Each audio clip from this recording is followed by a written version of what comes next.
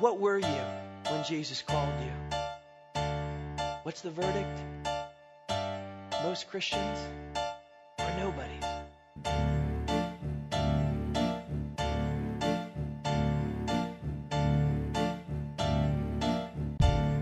God looks at us and sees the weak of the world. God looks at us and says, you're low and you're despised, and that is what qualified you for my great salvation to break into your life. The very thing that qualified us to be recipients of His mercy was the fact that we were what the world said was foolish. We were weak. We were not impressive. There was nothing in and of ourselves that earned the incredible salvation that we have experienced. That's not what drew God to us. It was His amazing kindness.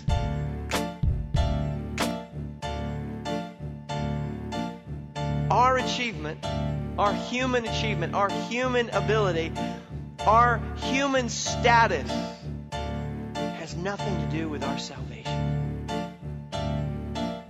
We have zero bragging rights before God. God in His holiness, in His sovereignty, in His incredible, unsearchable wisdom, devised a plan of salvation so that there would be no human pride and boasting in His presence. That's why He chose the means of the cross, the seemingly weak and foolish and shameful thing of a man dying on a cross to be the very power and wisdom of God to bring hope to this dead world.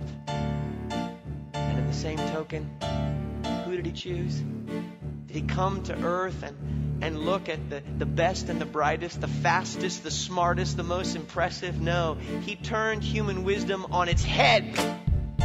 He chose uneducated fishermen.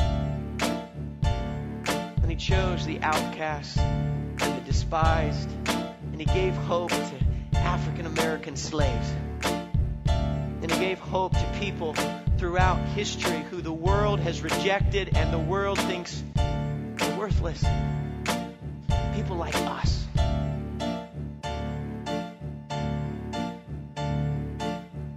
So really, regardless of our past, regardless of our upbringing, our status, the point is the same for all of us.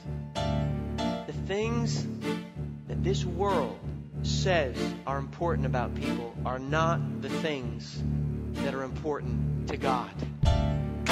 If you want to love and treasure and live in accordance with His gospel, you cannot embrace the world's values and measurements for others or for yourself. None of those things contribute to our eternal salvation. Only having Jesus matters.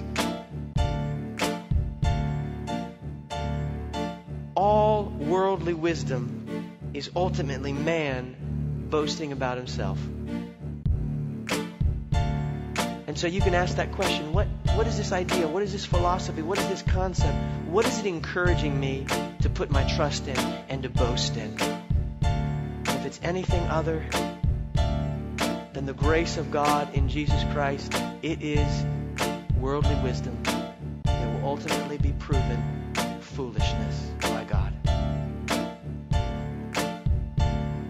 Imagine that day when all of humanity is arrayed before God Almighty, before Jesus Christ, who will judge the whole human race. Billions and billions of people who have lived on this planet from the beginning of human history, all there before God.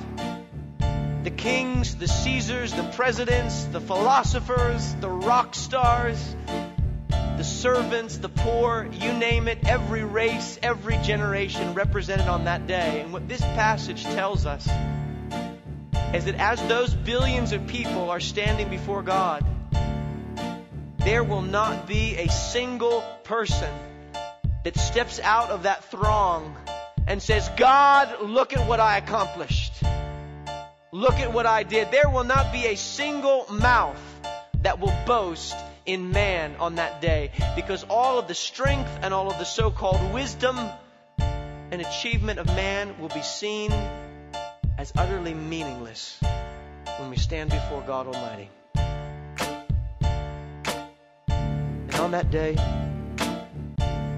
we will all be aware that our salvation was not because of anything we accomplished, not because we were superior or better than anyone else, but as Christians, we'll be there not boasting in man. Oh, but we won't be silent on that day, will we?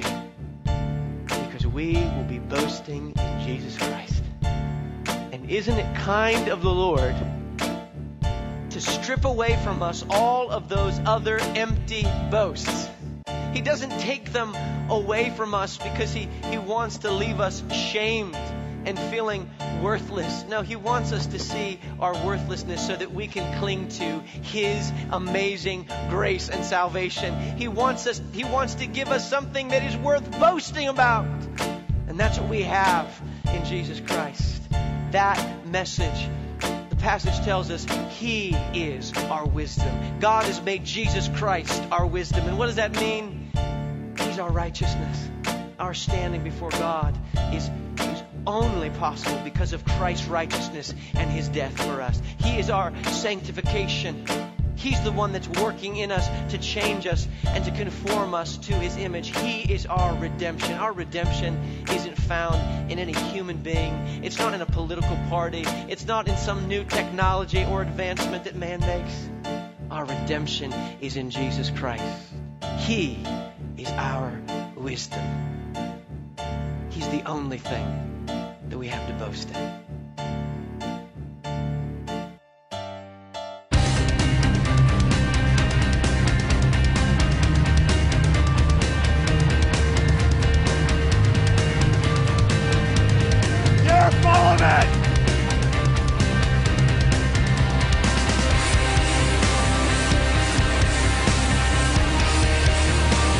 Living Waters presents On the Box.